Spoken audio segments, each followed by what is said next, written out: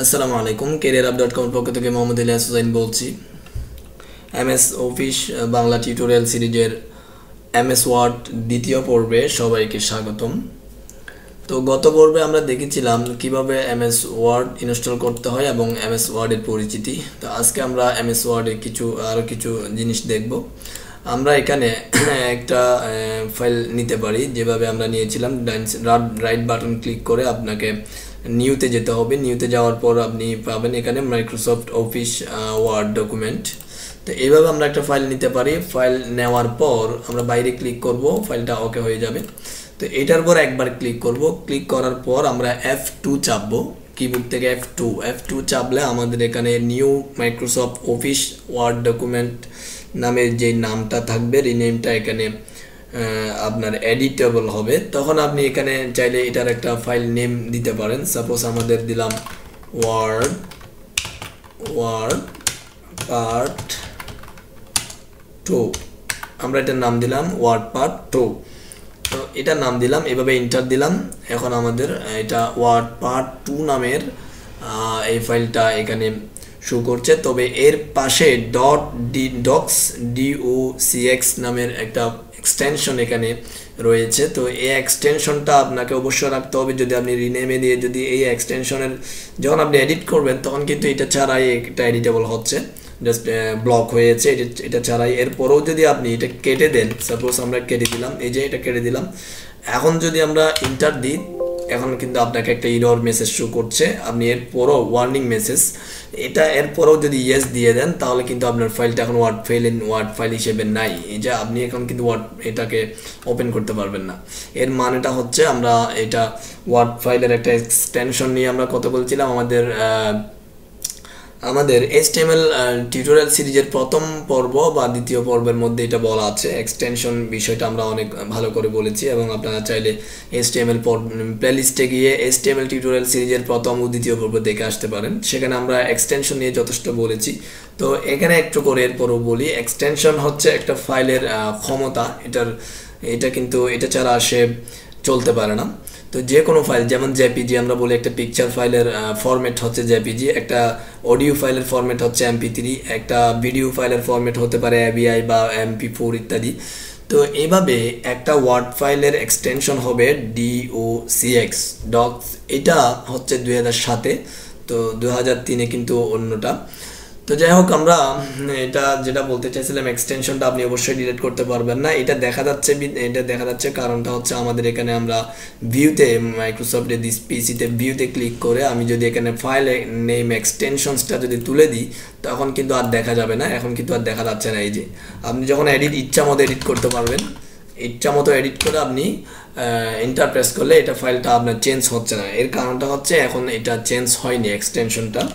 তো control Z দিলাম, এটা আবার আগের মতো চলে আসছে। তো আপনি এখান থেকে আবার এটা অন করতে পারেন এবং এই যে ভিউতে ক্লিক করবেন, ভিউতে ক্লিক করে এখানে দেখা যাবে ফাইল নেম এক্সটেনশনস, এটা অন করতে পারেন বা এটা রাখতে পারেন। তো যদি আপনার এক্সটেনশন নিয়ে কাজ করতে না হয়, আসলে এটা বেশিরভাগ ক্ষেত্রে কাজে লাগে যারা প্রোগ্রামিং করে। প্রোগ্রামিংয়ের মধ্যে বিভিন্ন ধরনের পেজ তাদের ক্রিয়েট করতে হয়, তখন তারা যে কোনো এরকম একটা ওয়ার্ড এইভাবে একটা টেক্সট ফাইল নিয়ে টেক্সট ফাইলকে বিভিন্ন ফাইলে তারা ক্রিয়েট করে, সেজন্য ফরম্যাট দিয়ে ক্রিয়েট করে, সেজন্য তারা ইউজ করে। তো যদি আপনি এমএস ওয়ার্ড শিখেন, আপনার এটা এভাবে ফাইল নেম এক্সটেনশন এটা না থাকলেই ভালো। তো যাই হোক, এক্সটেনশন নিয়ে আমরা অনেক কথা বলে বেরিয়েছি। এবার আমরা ওয়ার্ডের ভিতর চলে যাব। ওয়ার্ডের ভিতর যাওয়ার পর আমরা আজকে বেশ কিছু জিনিস দেখব। আমরা গত পর্বে আমাদের পরিচিতিটা দেখেছিলাম, কোনটা টাইটেল বার, কোন জায়গায় ফরম্যাটিং এবং ইনসার্ট এবং লেআউট কী ধরনের কাজ করতে হয় এটা দেখেছি। তো আমরা এখন একটা ফাইল নিয়ে কিভাবে রিনেম করতে হয় সেটা দেখেছি। আরেকটা জিনিস দেখব, সেটা হচ্ছে আমি এই জায়গা থেকে অন্য একটা জায়গায় আমার এই ফাইলটা কাজ করার আগে আপনাকে ফাইলটা নির্দিষ্ট জায়গায় সেভ করতে হবে। এভাবে যদি আপনি রেখে দেন, অনেক সময় এখান থেকে আপনি ভিতরে নিতে ভুলেও যেতে পারেন, তখন কিন্তু উইন্ডোজ চলে গেলে আপনার ফাইলটা চলে যাবে। তো আমরা বেস্ট হবে আমাদের এভাবে ফাইল নেওয়ার পর আমরা করব কি, এখানে সেভ আসে ক্লিক করব। সেভ আসে ক্লিক করার পরে এই যে এখানে আসবে ওয়ার্ড ডকুমেন্ট, এখানে ক্লিক করবেন। ক্লিক করার পর একটা ডায়ালগ বক্স আসবে, সেভ আস ডায়ালগ বক্স। এই বক্সের মধ্যে আপনাকে এখানে পাশে আপনার বেশ কিছু ফোল্ডার এবং আপনার ড্রাইভগুলো শো করবে। তো আমরা চাচ্ছি সাপোজ ডি ড্রাইভ আমি রাখবো, সি ড্রাইভ এবং ডেস্কটপে আমি রাখবো না, কারণ সি ড্রাইভ এবং ডেস্কটপে রাখলে যে কোনো সময় উইন্ডোজ চলে যেতে পারে, আপনার ফাইল আপনি হারাতে পারেন। এবং এমনকি এই যে এখানে যে ডেস্কটপ মাইক্রোসফট যে ডকুমেন্ট ডাউনলোড এগুলো কিন্তু সি এর আন্ডারে। তো আমরা ডিতে ইতে যে কোনো একটা জায়গায় রাখবো, সাপোজ আমরা এফ এ রাখবো। তো এফ এ যদি রাখি তখন এফ এর মধ্যে এখানে দেখা যাচ্ছে দিস পিসি, এরপর দেখা যাচ্ছে লোকাল ডিস্ক অ্যাপ। এফ এর মধ্যে আমরা এখানে ক্লিক করে রাইট বাটন ক্লিক করে আমরা চাইলে এখানে একটা ফোল্ডার করতে পারি, অথবা এখানে ফোল্ডারের বেশ কিছু অপশন থাকে, এখানে আপাতত এই জায়গায় আমি পাচ্ছি না। আচ্ছা যাই হোক, আমরা এভাবে এখানে আমরা নিউতে ক্লিক করে একটা ফোল্ডার ক্রিয়েট করব। তো ফোল্ডারের মধ্যে আমরা নাম দিব সাপোজ ডকুমেন্ট, আমার নাম দিচ্ছি ডকুমেন্ট, ইন্টার দিব, আবার ইন্টার দিব, এর ভিতরে চলে যাবে। এখন কিন্তু this PC local disk app, এরপরে ডকুমেন্ট। তো ডকুমেন্টের মাঝখানে এই ডকুমেন্ট নামের ফোল্ডারের মধ্যে আমার এই ফাইলটা সেভ হবে, আমি যে কাজটা করব।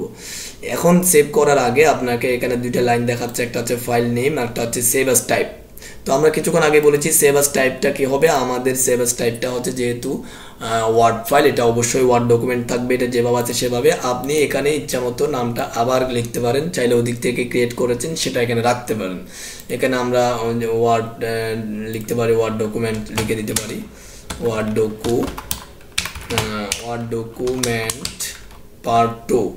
এবার আমরা দিব এখান থেকে সেভ দেওয়ার পর আমাদের এটা সেভ হয়ে গেছে। তো আমরা এটা এখন একটু ক্লোজ করে দিয়ে দেখব। এটা আমরা মিনিমাইজ করলাম এভাবে ক্লিক করে। এখানে এটা কিন্তু ওয়ার্ড পার্ট 2 এটা ঠিক আছে, বাট আমরা যখন পিসিতে যাব, আমাদের পিসিতে গিয়ে আমরা এফ এ রেখেছি, এফ এ যাব। এফ এ যাওয়ার পরে আমাদের একটা ফোল্ডার আমরা দেখতে পাচ্ছি ডকুমেন্ট নামের, ডকুমেন্ট ফোল্ডারের মধ্যে আমরা দেখতে পাচ্ছি ওয়ার্ড ডকুমেন্ট পার্ট 2। এই ফাইলটা ওপেন করলে আমাদের এখন এটা হবে। এখান থেকেও আপনি ওপেন করতে পারেন, বা যদি আপনি ওভাবে রেখে দেন সেখানেও আপনি ওপেন করতে পারেন। তাহলে এইটা হচ্ছে আমাদের একটা ফাইল সেভ করা। আপনার কাজের আগে ফাইল সেভ করা খুবই গুরুত্বপূর্ণ একটা বিষয়। আমরা এখানে কিছু লিখে দেখব, সাপোজ এবার আমরা লিখবো এখানে my first word document. Suppose আমরা একটু বড় করি, জুম দিয়ে, আমাদের জুম হচ্ছে আপনি কন্ট্রোল ধরে, কিবোর্ড থেকে কন্ট্রোল ধরে আপনার মাউসের মধ্যে যে চাকাটা রয়েছে এটা ঘোরালে আপনার এখানে জুম হবে। অথবা আপনি এখানে দিতে পারেন, এই যে ডান পাশে এখানে 160% আছে, এটার উপরে ক্লিক করলে আপনাকে পার্সেন্টেজ দেখাবে 100%, 75%, 200%। 200%-এ ক্লিক করলে অনেক বড় হয়ে যাবে। তো আমি এইভাবে রাখতে পারি এখানে 100%, ইচ্ছা মতো আপনি রাখতে পারেন। অথবা কন্ট্রোল ধরে যখন আপনার চাকাটা ঘোরাবেন ইচ্ছা মতো এটা বড় ছোট হবে। তো যাই হোক, আমরা একটা লিখলাম মাই ফার্স্ট ওয়ার্ড ডকুমেন্ট। এরপর আমরা এখন যদি এইভাবে ক্লোজ করতে যাই, এই যে লাল বাটনটা ক্যান্সেল, এখানে যে লাল বাটন এটা হচ্ছে ক্লোজ, এটা হচ্ছে ম্যাক্সিমাইজ, এটা হচ্ছে মিনিমাইজ। এখানে রাখলে নিচে আসবে, এভাবে পেন্ডিংয়ে থাকবে, ম্যাক্সিমাইজ করলে ছোট হবে, এরপরে ক্লোজ করলে চলে যাবে। এখন যেহেতু আমরা এখানে কাজ করেছি, যদি ক্লোজ দিই তাহলে কিন্তু আমাদের একটা ওয়ার্নিং মেসেজ আসছে যে do you want to save the change to word part 2, অর্থাৎ আপনি এটাকে চেঞ্জ করতে চাচ্ছেন নাকি সেভ করতে চাচ্ছেন কিনা, মানে নাকি চেঞ্জ হয়ে যাবে। তো আপনি যদি আপনার এখানে ইয়েস দেন তাহলে যেভাবে আছে সেভাবে এটা সেভ হয়ে যাবে। নো দিলে আপনি সেভ করতে পারবেন না, আপনার সেভের পরে যা কিছু করেছেন সব কিছু চলে যাবে। ক্যান্সেল দিলে আপনার এভাবে থাকবে। তো আমরা এখন যদি এর মধ্যে যদি আমি কন্ট্রোল প্লাস, এখানে আমি একটু লিখে দিচ্ছি, আপনার একদম কিবোর্ডের কর্নারের নিচে বাম কর্নারে আছে CTR কন্ট্রোল, এটা আমরা এটার সাথে আমরা এটা চিপে ধরে, কন্ট্রোল চিপে ধরে আমরা এস ধরবো, বড় হাতে এই যে এখানে এসটা আছে, এই যে এস, অর্থাৎ আমরা কন্ট্রোল এস যখন দিব তখন আমাদের এটা সেভ হয়ে যাবে। এখানে আপনি চাইলে এখানে এই জায়গা থেকে সেভ দিতে পারেন, এই যে এখানে আছে সেভে যখন আমরা কার্সরটা রাখবো তখন কিন্তু আমাদের একটা এই যে দেখাবে এখানে সেভ কন্ট্রোল প্লাস এস দেখাচ্ছে, অর্থাৎ আপনি কন্ট্রোল প্লাস এস দিয়েও সেভ করতে পারেন, এখানে সেভ বাটনে ক্লিক করতে পারেন। এবার যদি আমরা এখানে ক্লোজ দিই তাহলে কিন্তু আমাদের আর ওয়ার্নিং মেসেজ শো করে নেই, অর্থাৎ এটা এখন কি হয়ে গেছে, সেভ হয়ে গেছে। এখন যদি ডাবল ক্লিক করি এখানে আমাদের এটা দেখা যাচ্ছে। তো আমরা ভিতরে চাইলে দুটো কাজ শিখেছি, একটা হচ্ছে আমরা যেখানে ফাইল নিয়েছি সেখানে রিনেম করে কিভাবে একটা ফাইল তৈরি করব, এবং সেই ফাইল থেকে অন্য ফোল্ডারে যে কোনো টার্গেটেড একটা ফোল্ডারে কিভাবে আমরা একটা ফাইল সেভ করব।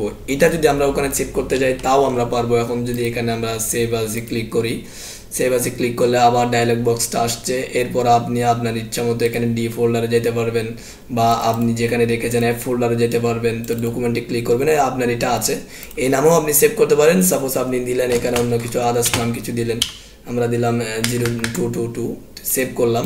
এটা হচ্ছে নতুন একটা ফাইল সেভ হয়েছে লেখা সহ, এর আগে কিন্তু লেখা ছাড়াই সেভ হয়েছে। তো আমরা এটাকে মিনিমাইজ করে রাখছি। এরপর আমরা এখানে গিয়ে দেখছি যে এখানে কি আছে।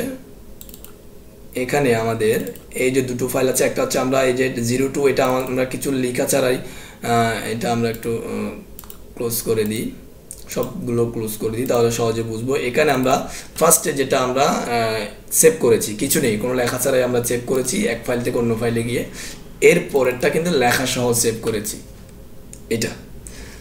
তাহলে আমরা সেভ করা জিনিসটা শিখলাম, কারণ আগে আপনার লেখালেখি শুরু করার আগে এবং কাজ করা শুরু করার আগে আপনাকে লেখালেখি ফাইল সেভ করা শিখতে হবে, কারণ ফাইল সেভ না করতে পারলে আপনার ডকুমেন্ট বা লেখালেখিগুলো চলে যাবে।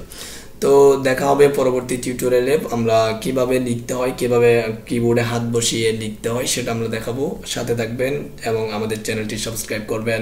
ধন্যবাদ।